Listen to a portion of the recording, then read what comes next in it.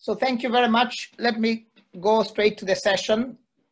I always begin with a summary of the purpose of this training.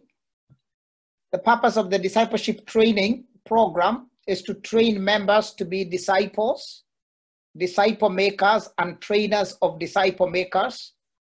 And it's our hope that when we train members to be disciples, we will grow the vision and mission of Christ in every church by helping members to personalize and localize that mission and vision.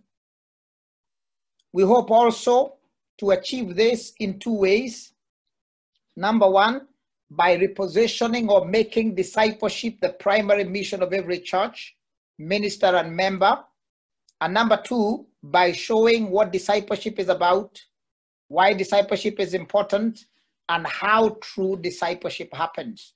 So in that one slide, we have captured two things: the purposes of this discipleship training program and the process by which we hope to achieve that purpose. So far, we have been able to establish what discipleship is about. I have to exit this and come back. I think I'm on a different slide. Give me a minute.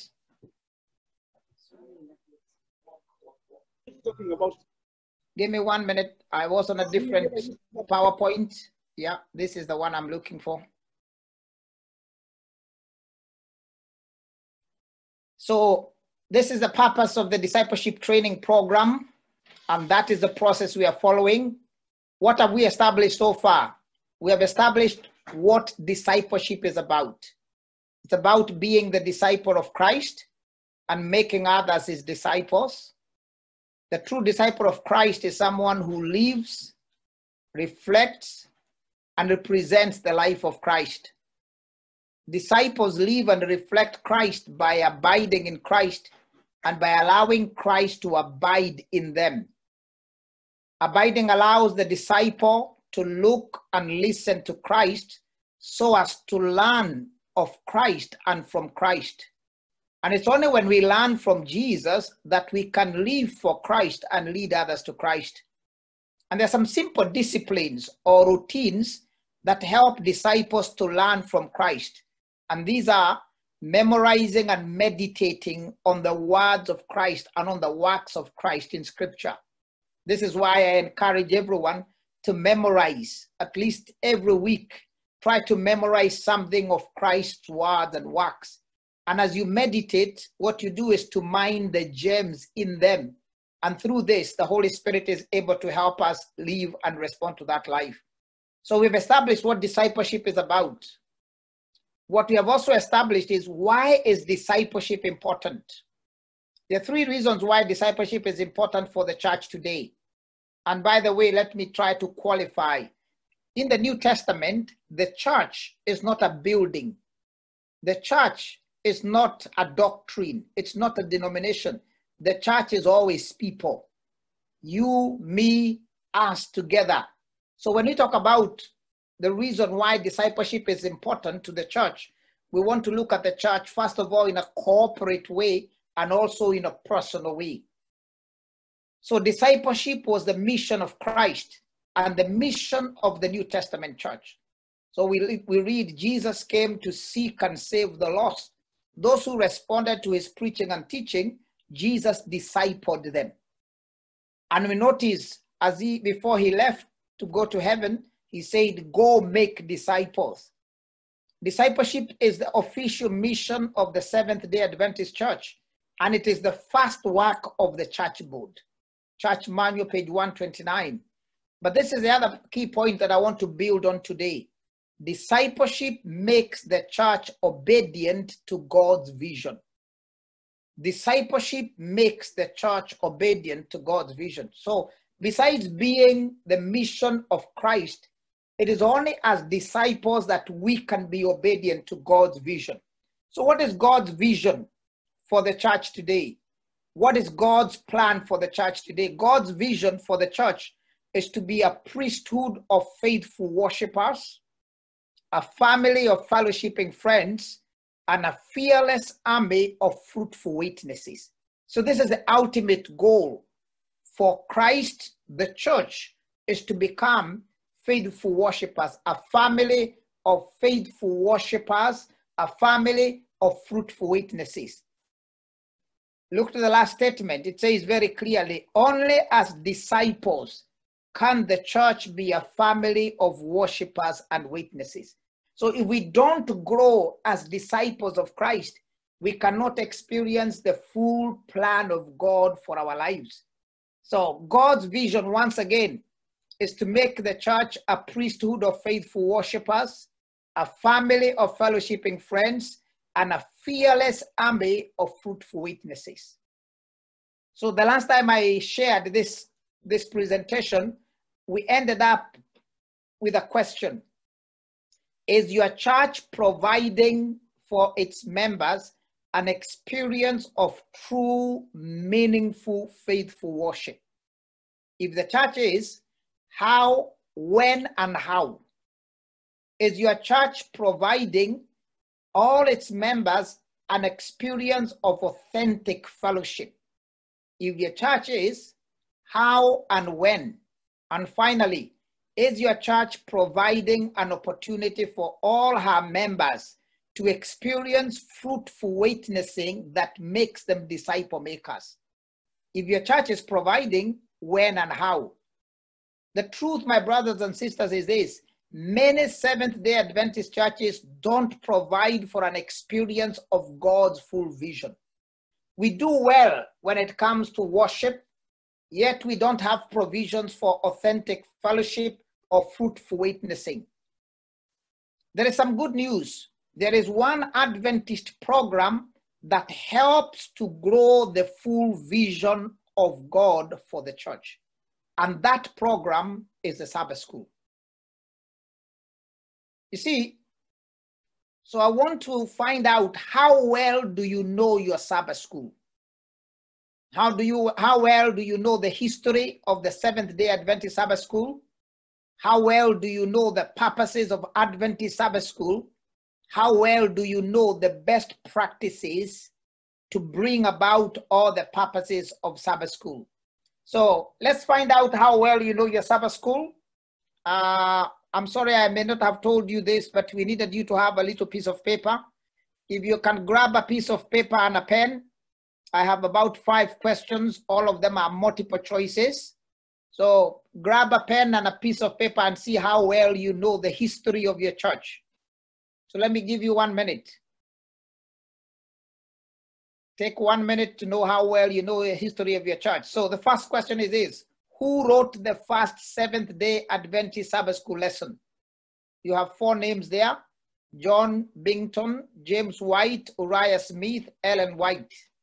Who wrote the first Sabbath School lesson for the Seventh-day Adventist Church? Okay, let's see whether you got your answer right. The first Sabbath School was written by James White.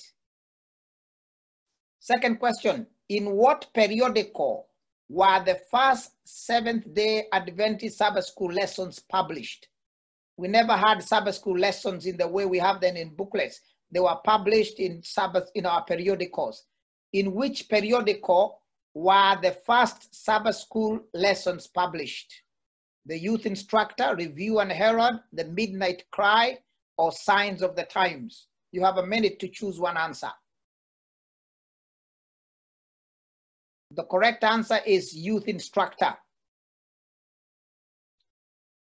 Began in 1878, what was the name of the first children's Sabbath School division? The Bird's Nest, the Seedlings Corner, Little Believers, Young Scholars. The correct answer is the Bird's Nest. Next question: what ship, funded entirely from Sabbath School offering, took the gospel to the South Sea in 1890? What missionary ship, funded entirely from Sabbath School offering, took the gospel? The Good Hope, the Pitcairn, the Midnight Cry, the Missionary. The Pitcairn. If you know anything about the Pitcairn Islands, they are entirely Adventist.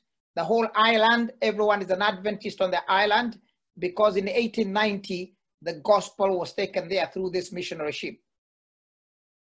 Next question. What Bible book has been the most frequent topic for the adult Bible study guide? In other words, which book of the Bible have we read more than any other in our adult Sabbath school lesson guide? Psalms, Daniel, Acts of Apostles, or Revelation? The correct answer is the Acts of Apostles. The Acts of Apostles is the book that outlines how the church began, how the church continued after Christ's time. And in this book, we are able to see how the Holy Spirit worked and how the Holy Spirit wants to continue working in the church today. Finally, since its earliest organization, what have been the objective of Sabbath school? Fellowship, outreach, Bible study, or mission?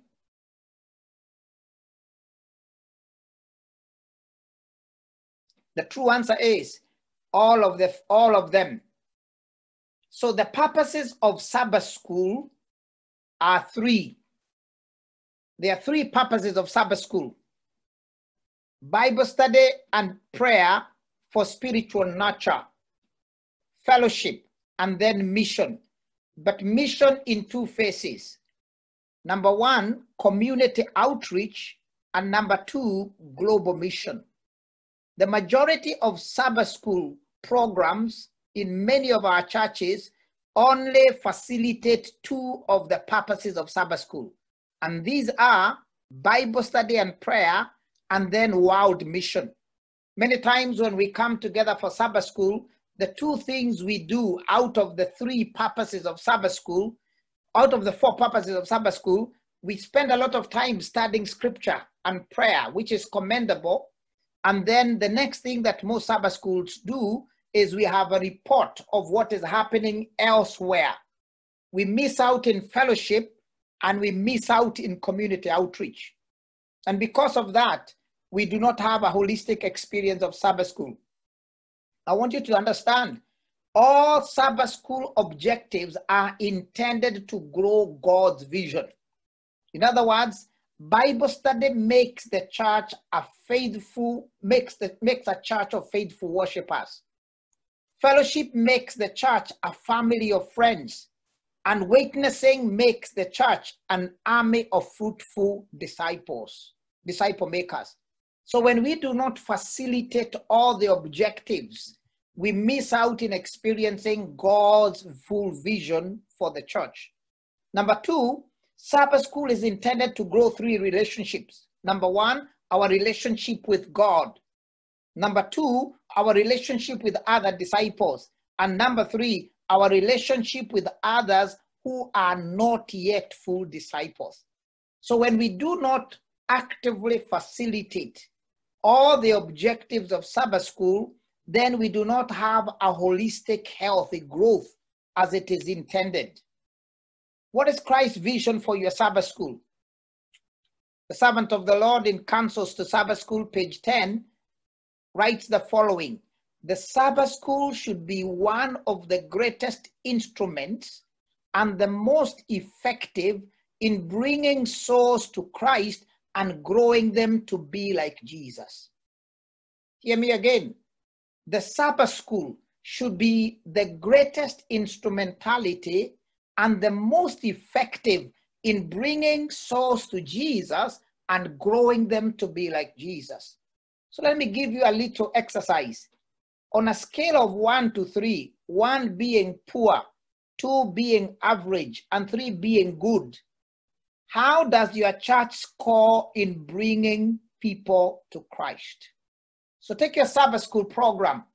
In this last year, how successful has your Sabbath school program been in bringing people to Jesus? The majority of our Sabbath school perform either 1 or sometimes below 1. But our Sabbath school is supposed to be the place where people are brought to Christ. Secondly, how does your church score in growing people to be like Jesus? Even when we don't bring them, are we proactively growing them to be like Christ? This is God's vision for Sabbath school. Testimony to Sabbath School, page 74. The Lord desires that those who are engaged, those who attend the Sabbath School work, should be missionaries, able to go forth to the towns and villages that surround the church and give the light of life to those who sit in darkness. In other words, everyone who attends Sabbath School is a missionary. Once we have finished Sabbath School, we have finished worship, or part of the Sabbath School should be to go to the homes that surround the church, surround our place of worship, so that we can give light to those who are still in darkness. So the question I want to ask is this: how are you as a church going to the community around your church?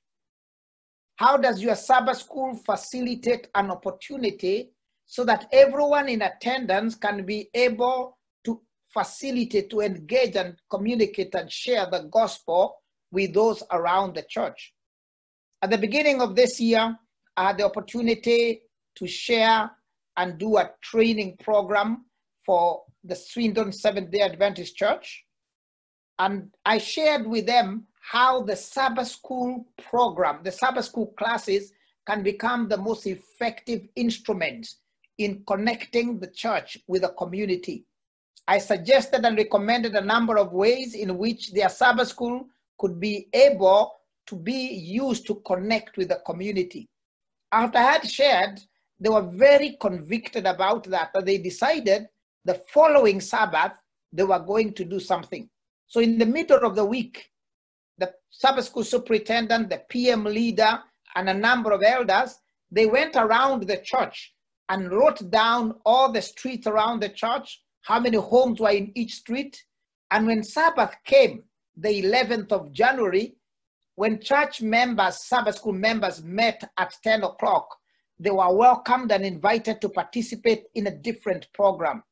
And the recommendation was that that Sabbath, instead of doing the normal Sabbath School, they were going to use that time to mingle with their neighbors, to minister to them in prayer. You remember it was during the 10 days of prayer and fasting that we start with as a global church. So what they did is to pair the members up. They assigned every pair 20 homes and suggested to them to do something very simple. Go and knock at the door, introduce yourself. This is Michael and this is Kigundu. We are members of the church down the corner. Today we have a special prayer day for our community, and all we are doing is to collect any prayer request that you have. And they would write down the prayer request. And so they went out there from 10:30 to 11 o'clock, just for half an hour, and then met back at 11 o'clock. They spent 15 minutes sharing their experiences, and then they spent another 15 minutes interceding for their community, for their neighbors. And I was so encouraged because their commitment was every first Sabbath of the month, instead of doing a normal Sabbath school, what they plan to do is every first Sabbath of the month, they will be going to different homes around the church just to be able to intercede for them as a way of mingling, as a way of ministering to them faith-wise. And I would like to suggest to you that every Sabbath school class can be assigned a section in the community, and one of the things they can be asked to do is something very simple. Why don't you just minister to them in prayer and pray with them? So Sabbath school can be the place for us to be able to learn. What does Sabbath school train us? The servant of the Lord continues, ministry of healing. Every church should be a training school for Christian workers. Its members should be taught how to give Bible readings, how to conduct and teach Sabbath school, how best to help the poor and care for the sick. But I want you to catch the last line, how to work for the unconverted. And those of you who joined us last session, we were able to look at how does the church make disciples in the community. We highlighted a number of practical things. Number one, make friends, mingle to make friendship. Minister, and we minister in a number of ways. We can minister through prayer. We can minister through acts of kindness. We can minister through formal or informal learning. So this is what the ways we work in the community. So every church should be a training school for Christian workers. Its members should be taught how to work for the unconverted. And I'm hoping that this discipleship training, apart from affirming your faith and transforming your faith, will become the means by which each of us will commit for ongoing training so that we can become effective disciple makers. So this is what we recommend. Every Sabbath school class should have a minimum of 50 minutes. But that 50 minutes should not all be spent in the study of scripture. No, the first 10 minutes of Sabbath school should be spent in caring, in fellowship, sharing and caring. The next 30 minutes should be spent in spiritual nurture, a reflective relational study of scripture. And the last 10 minutes of every class should be spent in mission. The class becomes an action team for mission to the community, mission to their friends, mission to their family, and mission to the world. So fellowship, the first 10 minutes of every Sabbath school class should be a time of fellowship. Why is fellowship important? Because fellowship made the New Testament church to become a family of friends. You recall the words of Jesus Christ in John 15:15, where Jesus said, I no longer call you servants, because a servant does not know his master's business. Instead, I call you friends, because everything I have learned from my Father, I have made known to you. Jesus has called us to be his friends, and he wants us to be a family of friends. What makes us friends is fellowship. What makes us friends is fellowship. In the New Testament, it is fellowship that made the church friends. We read in Acts 2:42-47 that they devoted themselves to the apostles' teaching and to fellowship. So the New Testament church spent time in worship. They spent time in Bible study, but they also spent time in quality fellowship. What is quality fellowship about? Fellowship is about three things. Number one, it's about coming together. It's about letting go my desire to just be by myself and making time to be in the company of others. It's about associating. And Paul tells us in Hebrews 10:25, do not neglect the gathering of the saints as is the habit of some. So make every effort to gather together where the brethren are. Allow yourself, make an effort to be there. The second element of fellowship is about sharing and caring. So it is one thing to come together, but we must be willing to share our experiences and to care for one another. And the third element of fellowship is the commitment to build each other, to encourage each other, to comfort each other. So fellowship allows us to experience and exercise unconditional love, unconditional acceptance, unconditional forgiveness. That is the place where we learn how to share and show God's love and God's grace and God's forgiveness and God's goodness. So how does fellowship happen at Sabbath school class? This is what happens.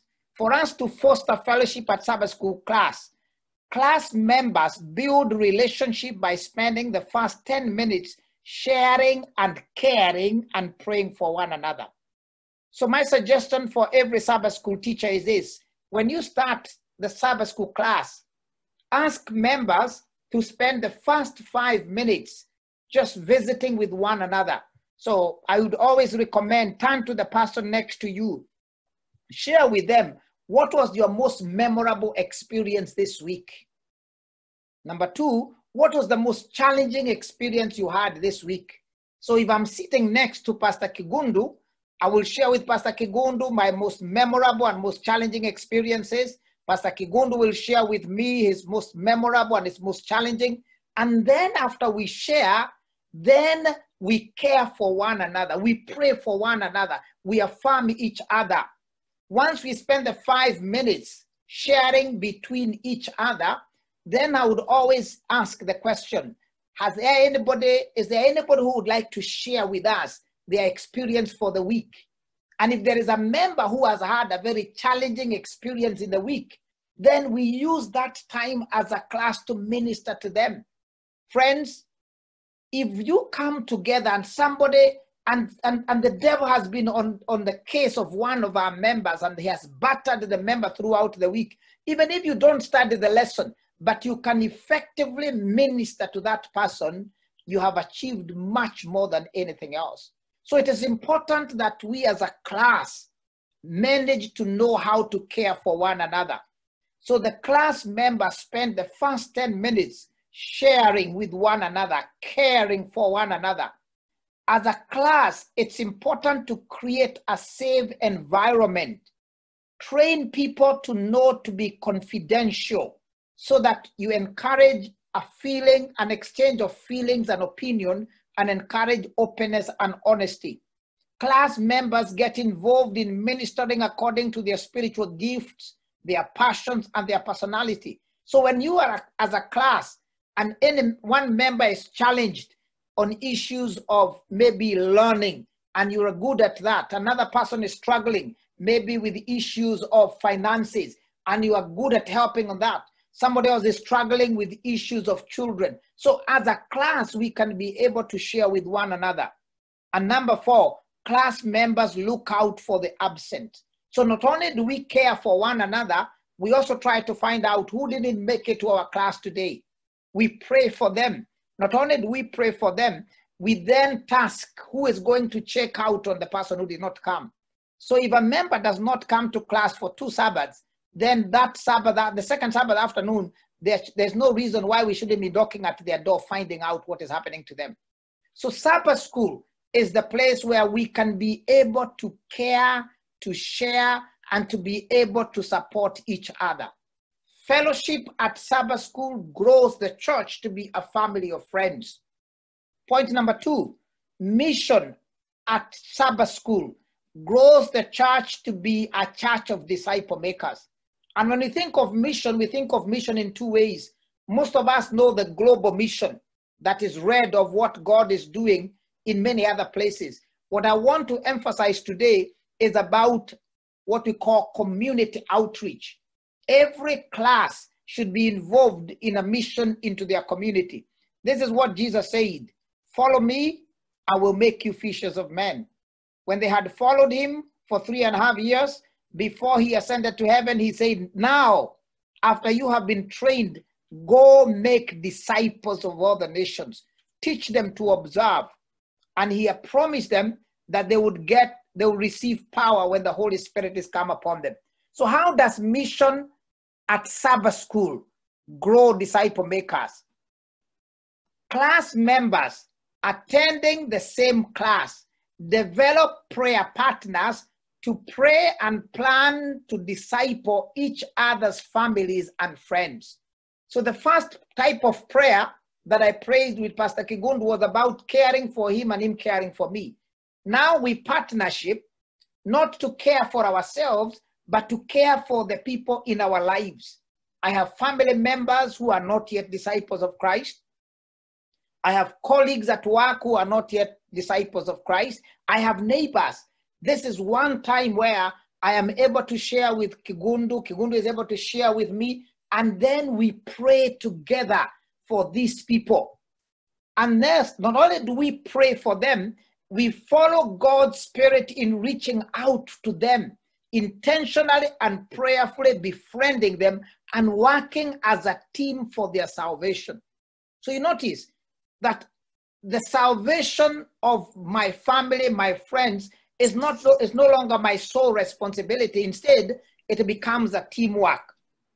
They extend Sabbath school outside Sabbath school time, each class occasionally getting together for social events where they can invite their friends.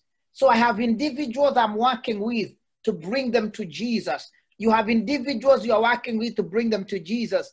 If once a quarter, as a Sabbath school class, we have a fellowship lunch or have an afternoon event, we can invite our friends there. So I can introduce you to my friends. You can introduce me to your friends. So if these people for any reason come to church, and even if I'm not there, they have been able to grow a network of friends. So at Sabbath school class, we can be able to build that. Class members get involved in meeting the needs in their local community. Each class is an action unit with a mission to the community. So notice, as I shared with you about Swindon, every Sabbath school class was assigned a section next to the church, and that was their mission field, to work in that mission field. You see, our goal should be to become not a church in the community, or not just a church in the community, but a church for the community. Many of our churches are simply churches in the community. We have to become a church for the community, a church of the community, and not just a church in the community. That should be your goal. As a church there at the university, you must be a church for that university. You must be a church for that community, not just a church in that community. And finally, the efficient mission appeal of what is happening locally and in distant lands. It is great to hear what God is doing in India, what God is doing in Papua New Guinea, what God is doing in other places. But it would be greater if every now and again, once or twice a month, we have a mission report of what God is doing in our community using our Sabbath school members and our Sabbath school classes. So every Sabbath school class must become an action team, an army battalion that has a big mission in the community. And finally, Bible study and prayer grow members to become faithful worshipers. The reason we study our Bible, the reason we pray is not just for information, it is for transformation. What did Jesus promise? John chapter 4, 23 and 24. The hour is coming when the true worshipers will worship the Father in spirit and truth, for the Father is seeking such to worship. Revelation 14, 6 and 7. I saw another angel flying in the midst heaven, having the everlasting gospel. What is the content of the everlasting gospel? Fear God and give him glory, for the hour of judgment has come. Worship him. So we have a mission not only to call the world to worship the true God, but we must model for the world what true worship is by becoming true worshipers. And that is the role of Bible study. So Bible study and prayer grow faithful worshipers. How does Bible study and prayer grow faithful worshipers? Point number one, members read the Bible daily and weekly. Let me re-emphasize this. Members read the Bible daily and weekly. We don't read the Sabbath school lesson. The Sabbath school lesson is a guide to the Bible. Our goal is that we become acquainted with Scripture, because it is Scripture that helps us to come to know Jesus. So they memorize the key verses. They seek to answer the following questions through discussion and prayer. Number one, what does this text actually say? What did this text actually say and mean to the first readers? If you have read your Sabbath school lesson for this quarter, this week, it has highlighted that text without context is a very good pretext for your own personal opinion. Every time we read a scripture text, it is important to establish the context. If you take scripture without context, you provide yourself a good pretext for imposing your own opinions. So it is important for us, first of all, to understand what is the context of the scripture, but beyond what actually was said and what was done, these are the questions we need to answer. What do we learn about God? What do we learn about humanity? What do we feel about God and about humanity, especially about myself? Question number 4, what will we do in prayer? What will we do in practice? And question number 6, with who will you share what I have read. So every week when you read your scripture, one of the things I encourage people is memorize the key verses of scripture.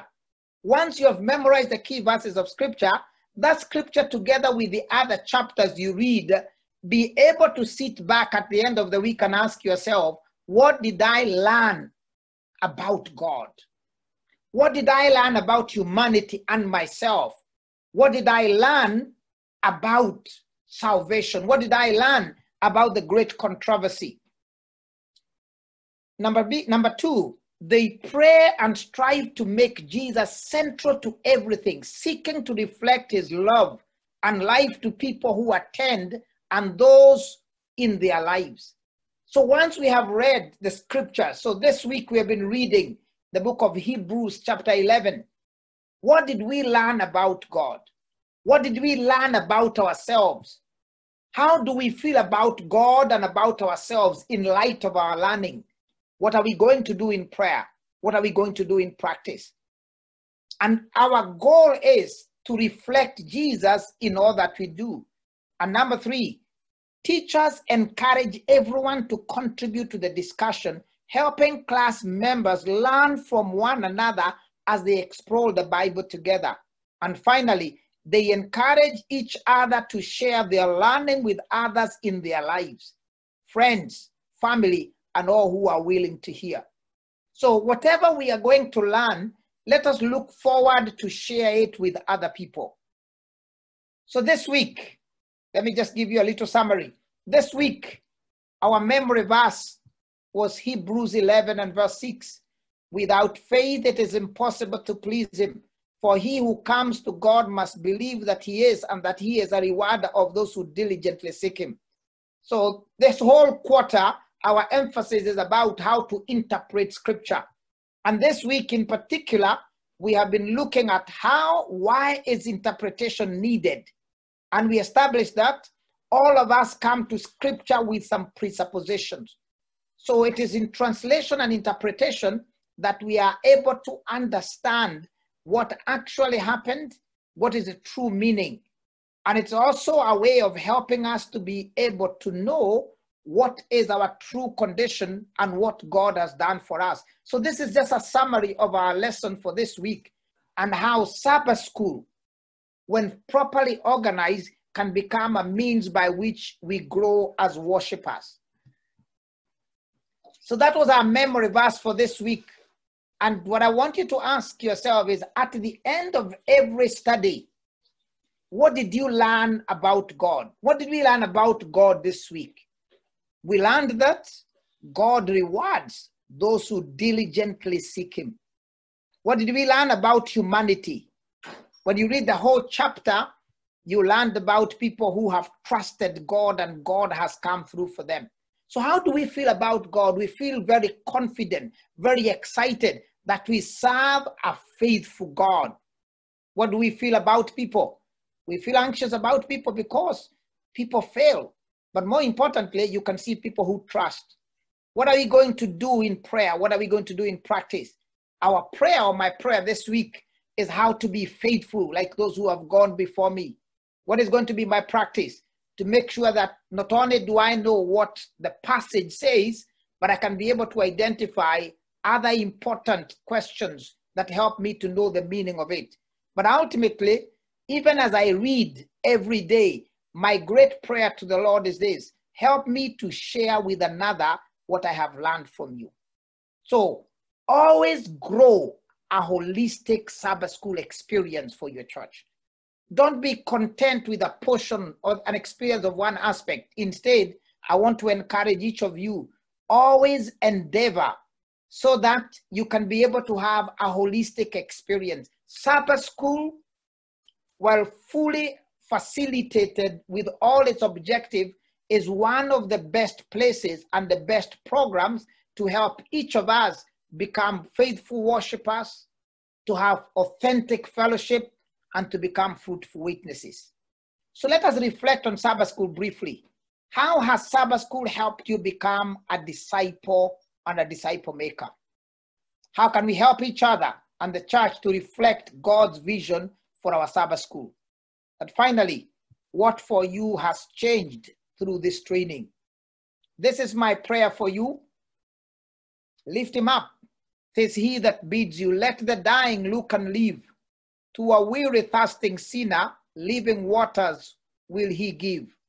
And though once so meek and lowly, yet the Prince of Heaven was he, and the blind who grope in darkness through the blood of Christ shall see. Lift him up, 'tis he that bids you, let the dying look and live. To a weary thirsting sinners, living waters will he give. And the one so meek and lowly, yet the Prince of Heaven was he, and the blind who grope in darkness through the blood of Christ shall see. Lift him up, the risen Savior, high amid the waiting throng. Lift him up, 'tis he that speaketh, now he bids you free from wrong. Lift him up, the precious Savior, let the multitude behold. They with willing hearts shall seek him, he will draw them to his fold. They will gather from the wayside, hastening on with joyful feet. They shall bear the cross of Jesus, and shall find salvation free. Lift him up, the risen Savior, high amid the waiting throng. Lift him up, 'tis he that speaketh, now he bids you free from wrong. Lift him up in all his glory, is the Son of God on high. Lift him up, his love shall draw them, even the careless shall draw near. Let them hear again the story of the cross, the death of shame, and from tongue to tongue repeated, mighty throng shall bless his name. Lift him up, the risen Savior, high amid the waiting throng. Lift him up, 'tis he that speaketh, now he bids you free from wrong. Amen.